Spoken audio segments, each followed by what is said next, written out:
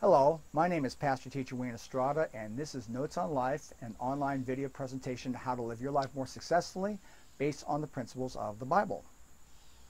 And I'm Dr. Jeannie Sheffield Estrada, and we want to welcome again our wonderful guest, Apostle Moses Peter from Lagos, Nigeria, and his wonderful church out there called Life Word International. Life Word Chapel International. This is our third time to have you, Yes, and right. it is such a thrill, and you are going to absolutely love to hear his teachings today.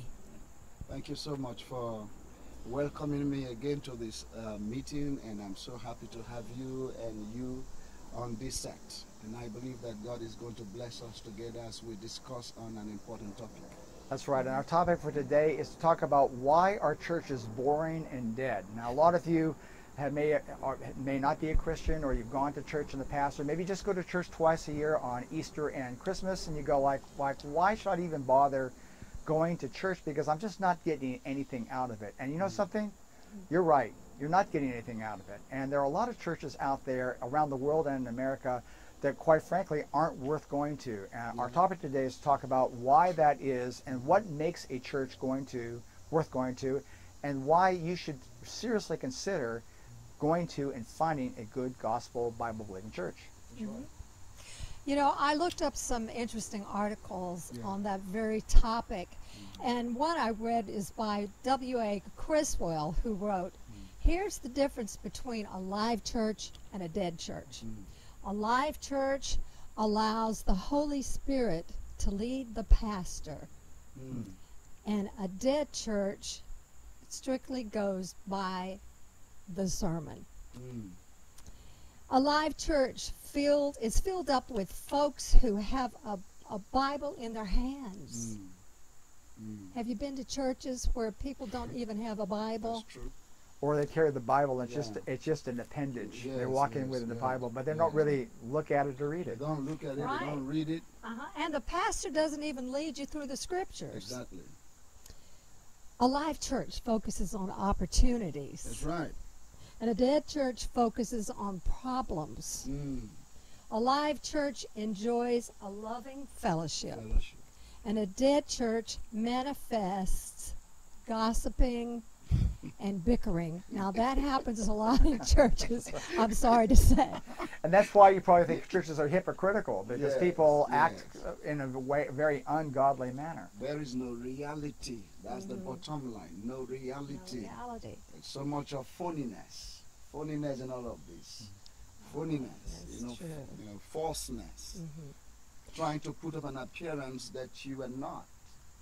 You try to present yourself for who you are not and for what you are not, and that's that's painful. And a live church majors on strong preaching and teaching. Yes. And a dead church emphasizes liturgy. Yeah, liturgy. In addition to liturgy, also emphasizes worldly philosophies as well. So a lot of churches now are trying to appease to the general public by accepting all kinds of worldly principles. They talk about saving the planet, which is not a bad thing, but they talk about that, or they talk about inclusiveness, and that means a lot of other things to a lot of other people. Right. And they're trying to put out this popularism to their congregations. But when you really look at the fruit of the congregation, it's really not Christ-centered or biblically centered or growing in the Spirit. And the liturgy also has to do with tradition.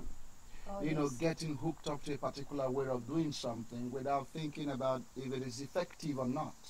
In the field of management and leadership, you get to understand that management is about maintaining routine.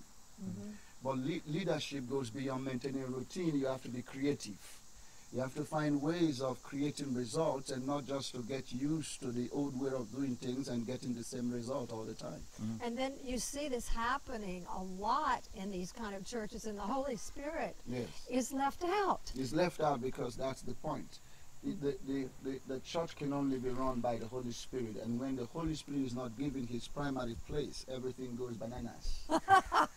It's so true. Yes. And a live church evangelizes, but check this out. A dead church fossilizes. You see, that's it. That's it. Fossilizes. You see It that? fossilizes. That's right. Okay. So I want to tell you something. There is a really neat story that I discovered on the net. It was a story about an old church up in the north that started its little church, and it really had a zeal for evangelism. And it put out a sign, and the sign said, Jesus only. And that church was growing and it was doing fine. But what happened was there was a vine that started to grow on that sign. And that sign ended up covering up the J-E of Jesus' name. So what did it end up saying? Us only. Wow. That's right. So that tells us that the church may not have really realized it, but they were growing inward That's right. instead of outward. That's a very powerful word. That means when you leave Jesus out, or when you leave the Jess out, you have the us left.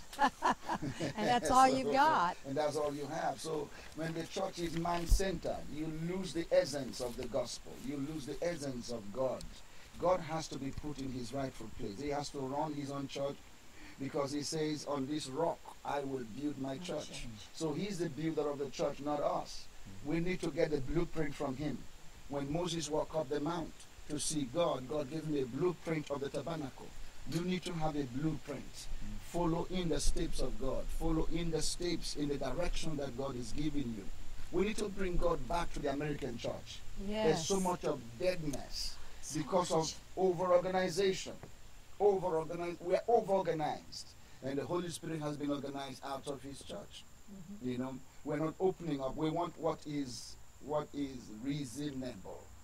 Okay, we want what is, what will rub our minds. What will address our minds and help us to be fashionable and all of that. But the Holy Spirit is not given to fashion. No. Yes, he's not given to fashion. The Holy Spirit is old-fashioned. Yeah. One thing you said that caught my mind is that a lot of churches are into programs. Yes. And a program, pro means towards and grand means to right. So it depends on what writings you're going towards. Is it the writings of what the Word of God says, or it's the writings of what you think? Yes. And so today, a lot of their churches are program-oriented, and they're going off into all kinds of organized directions, Exactly. but not being led by the Word of God or the Spirit of God. Yes. Yeah. And that's what makes the churches dead. So chances are you've probably gone to a dead church where there was a liturgy and it was exactly an hour long, and you walked in, you had a program, and you went through your program, like just said the word program. Yeah, exactly. You went through a liturgy of a program, and at the end of it you go, well, so what? What's the meaning of this? Yeah. Look at even in the book of Revelation chapter 3 verse number 1. It says, and unto the angel of the church in Sardis write, these things said he that hath the 7 spirits of God and the 7 stars. I know thy works, that thou hast a name. The word name is onoma in Greek.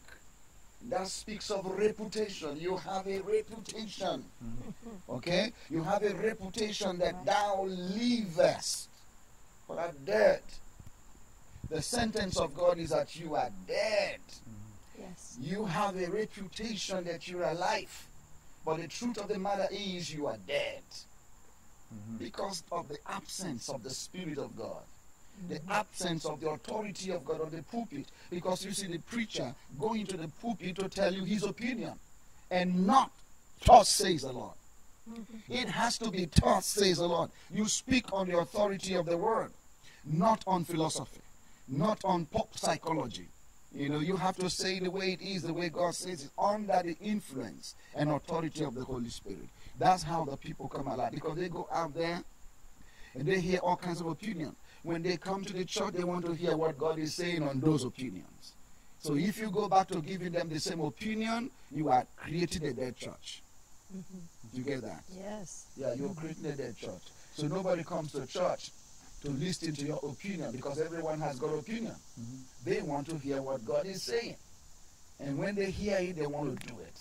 And that's how change comes. Right. That's how life. Changing our topic slightly, when you look in Revelation chapter 2 and chapter 3, which is really a teaching for another day, Yes. it talks about the 7 churches That's right. that were written to by Jesus in the book of Revelation. Yeah. The 7 churches, in a nutshell, are representation of churches throughout from the time of Christ to the current age. Now, Yes. the last church is the church of Laodicea, and this is a church that the Bible says is a lukewarm church. Yeah. So in addition to churches being dull or boring, we also have churches that teach things that are not true or not according to what the Word of God is. Now, some of the churches mentioned, we won't go through all 7 of them, but one of them in particular was the church of Pergamos. That was the 3rd church that was written to. And this particular church was a church that emphasized the teachings of Baal and the teachings of sexuality and immorality. They actively engaged in immorality. So this is another reason why people are going to some of these churches, or maybe they might be turned off by it, because they see a hypocrisy in what's supposed to be Christian, and it really isn't. And amazingly true, you just mentioned the church of Laodicea. And the word Laodicea is a compound word of Laos and Dikao. Laos speaks of people, Dikao means to rule. So this is a church where it is the rule of the people and not the rule of God. That's how you created a church. It has become institutionalized. Man is the one in charge, running his thing as if it is his own personal empire and all of that. And so God is not listening to. It's a rule. That's what you have, congregationalism. As a church government, congregationalism is the people rule. Okay?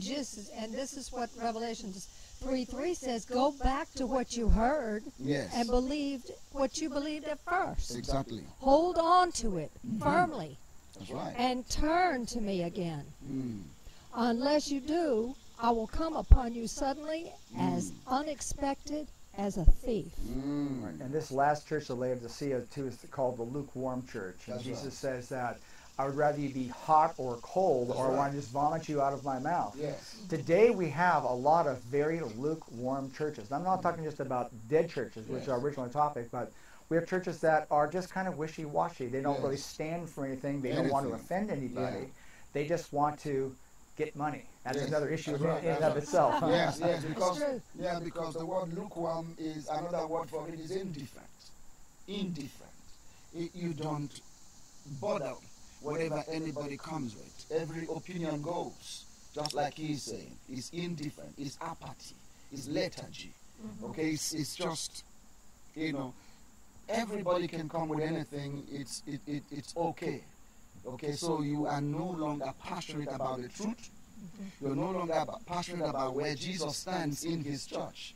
Because if you go back to Revelation chapter 1, the Bible said he was found in the midst of the candlesticks. In the midst, he has to be in the center for life to come. Wow. Amen. You know, it says also on what we should look for when we're looking for a church that is alive and that recognizes God, the Holy Spirit, and Jesus as his one and only Son. We look for a church which recognizes Jesus as the true Son of God, a congregation committed to Christ, a lot of godly people, a love for God's Word, a love for biblical teaching and preaching, a lot of people serving the Lord, and a humble focus on repentance and sin, a desire to exist in unity with each other. Amen. I've said these things to you twice, and I'm saying them to you again because I want you to really keep this in your mind and in your heart. You're not looking for a superficial church or one that just skims the surface. You're looking for a church that truly loves the Lord. Amen. Amen. And I hope you're going to spend time looking for that church. Right. And to wrap this up today, no church is perfect. We're all human. That's right. And when you walk into any church, even as godly as it may be, there might be some problems here or there. But that's just the nature of the human condition. But That's right. that really gets down to how we like to always end our broadcast about if you don't know Jesus Christ as Lord and Savior, it's your most important decision you're going to make. So if this has touched you in some way, and God touches people at odd times, this is not entirely an evangelistic message today, but perhaps God has been tugging at your heart saying, you know, I really need to start going to church. But Yes. most important, you need to ask Christ into your heart. So you might want to pray this very simple prayer with me, and that is this. Lord God, I am a sinner. I've made mistakes in my life. Please come into my life. Wash me with your precious blood to wash away my sin, make it whiter than snow. And friend, if you've prayed that prayer and follow Jesus, you will have your place in glory with him. So thank you very much for listening today. We'd like to hold hands and always end our broadcast by saying one big thing, and that is, Jesus is alive. Amen. Amen. Amen. Amen. Amen. Thank you, brother. Thank you. Thank you.